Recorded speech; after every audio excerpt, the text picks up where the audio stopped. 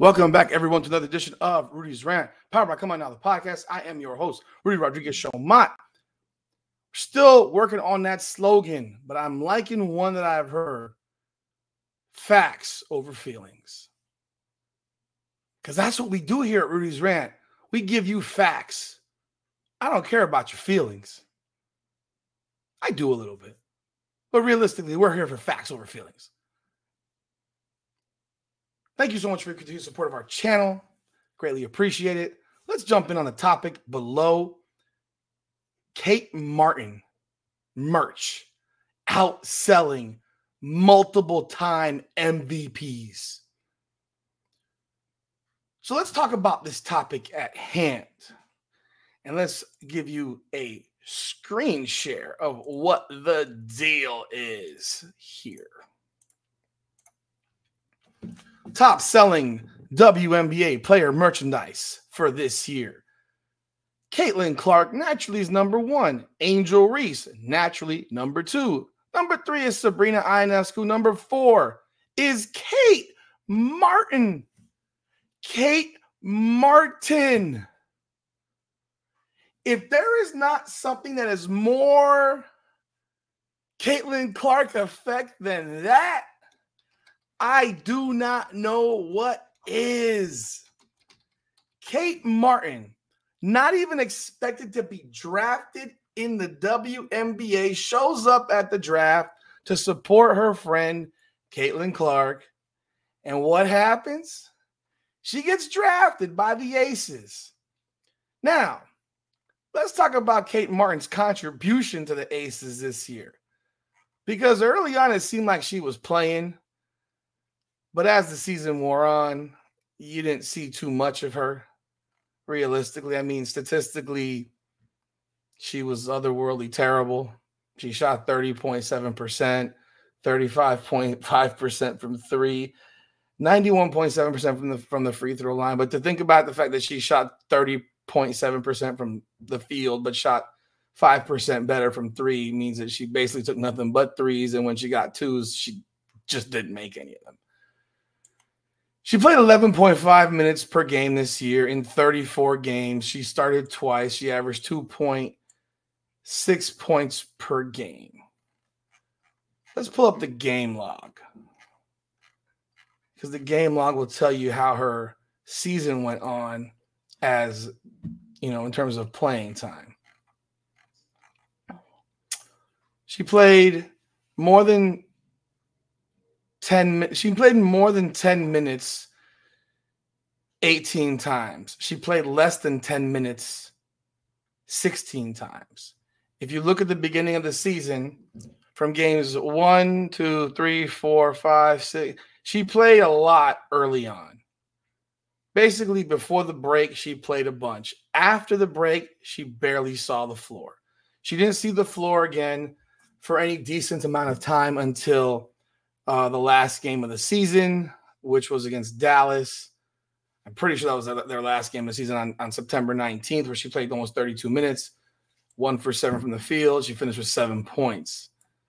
But for the most part, after the All-Star break or the Olympic break, she played 3 minutes, 3 minutes, 3 minutes, 2.5, 8 minutes, 1 minute, 12 minutes, 3 minutes, 5 minutes, 1 minute, and then she played 32 minutes. But that was even starting to happen even right before the break, where she played 8.5, 2 minutes, 6 minutes. So as the season went on, her playing time was reduced incredibly. Why that is, I don't know.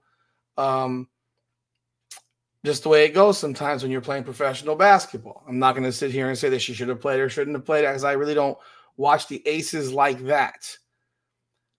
But despite the fact that she played 11 minutes a game this season, shot 31% from the field, averaged less than 3 points per game, Kate Martin sold more jerseys than Aisha Wilson, who won the MVP, who's her teammate. Maybe that's the white privilege that Aisha Wilson's talking about. Maybe it is. Maybe that's the privilege. Or maybe that's the Caitlin Clark effect. if Kate Martin wasn't on the Iowa Hawkeyes last year with Caitlin Clark, she wouldn't have made the league more than likely, and she damn sure wouldn't have sold the 4th most jerseys in the WNBA.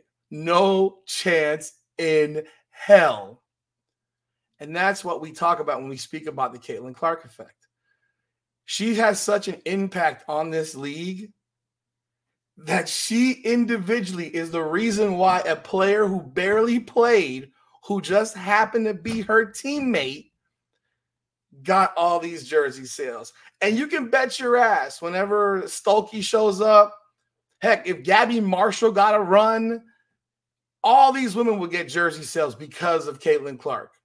That's just reality. Now, will it happen for future Iowa teams that weren't playing with Caitlin last year or the year before? I don't know. But the immediacy of Kate Martin coming in with Caitlin Clark, she has reaped the rewards from it. Now, let's take a look at the list. Let's take a look at who she's got this more jersey sales than. She has more jersey sales than A'ja Wilson, 3-time league MVP. She has more jersey sales than Breanna Stewart, 2-time league MVP. She has more jersey sales than Jonquel Jones, Nneka Ogwumike. These are the only person who's an MVP, or there's 2 players who are MVPs who are no longer in the league. It's Elena Delle Donne and Sylvia Fowles. The rest of these are still active. In fact, she's got more jersey sales than Tina Charles, who was MVP in 2012. She has more jersey sales than Diana Taurasi, who was MVP in 2009. If you think Caitlin Clark doesn't bring power, doesn't make an impact, you could scrap the attendance, you could scrap the ticket sales. Kate Martin is going to make hand over fist more than likely, or she should. I presume they get some level of money from their jersey sales. I know I've heard in the past where it's different from the NBA. It is what it is. I'm sure there's some level of money that they get back. She'll make a lot more money in jersey sales than Kelsey Plum, I can tell you that.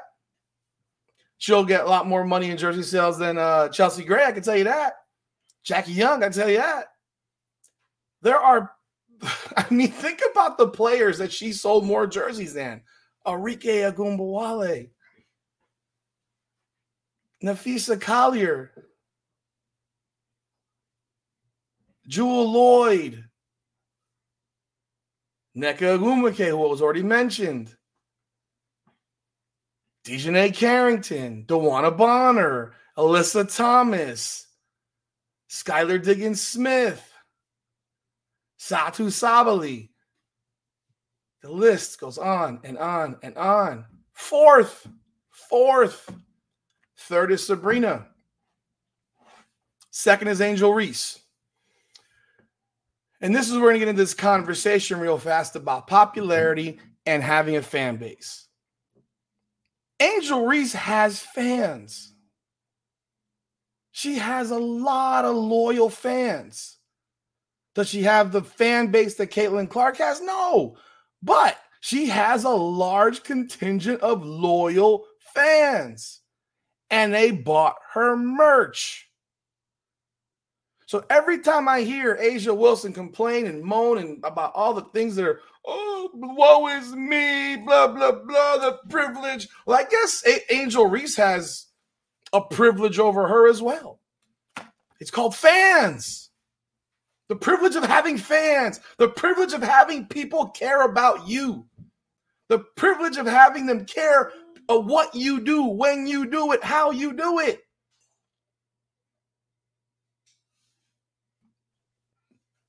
Sorry, A'ja. Angel Reese is not white. Sabrina Ionescu is third. She plays in New York City. That's beneficial to jersey sales. She plays in the Big Apple. And let's be real. The New York Liberty have the second largest fan base in the country. They get the second biggest turnout for their games. So it's not a surprise that Sabrina would have a high jersey count. But it's not because she's white. It's because she's good. A'ja Wilson just doesn't have a fan base that she thinks she has. A'ja Wilson just doesn't have the game that makes people want to watch. You see what you got up here? You have Caitlin Clark, shooter, gunner, great passer, all world. You got Angel Reese, rebounding the hell out the ball, big fan base out of LSU, has all the women, black women who love her, and some black men too. Now, some white dudes and some white women as well. Whether you like her, you hate her, you watch her. Sabrina Ionescu, shooter, fancy with the ball. And then you have A'ja Wilson. I'm skipping over Kate Martin because Kate Martin really is only getting this because of Caitlin Clark. Let's be real. But that shows how much power Caitlin Clark has and how much impact she has. Erica Wheeler said a couple nice things. Caitlin Clark said a couple nice things about Erica Wheeler. And the next day, Erica Wheeler's foundation is getting inundated with donations from Caitlin Clark fans. You think that was a coincidence? Hell no. Caitlin Clark fans are loyal. And if you treat Caitlin Clark right, they'll treat you right. That's what's so crazy about all this stuff is that the same people who have dogged her out all year have been saying nice things about her and not dogging her out. They probably would have jersey sales from Caitlin Clark fans. It's the truth. Now, they don't have a list that goes beyond 5, so we cut it off at A'ja Wilson. But A'ja Wilson's the league MVP, and she's 5th in jersey sales behind a teammate who plays 11 minutes a game and has played basically 3 minutes a game since the Olympic break and averaged less than 3 points a game. It's pretty freaking amazing. At the same time, the sales of jerseys by team, of course, it's fairly similar. It's fairly similar as it obviously is the Indiana Fever. Indiana Fever are number 1. The Chicago Sky, number 2. The New York Liberty, number 3. The Aces, number 4. As you see, 2 players in the top 5 from the Aces. And number 5 is the Seattle Storm. You have a team that has not 1, not 2, not 3, but 4 Olympians on the Las Vegas Aces. The white girl's not on the list. Not Kate Martin. Kelsey Plum's not on this list.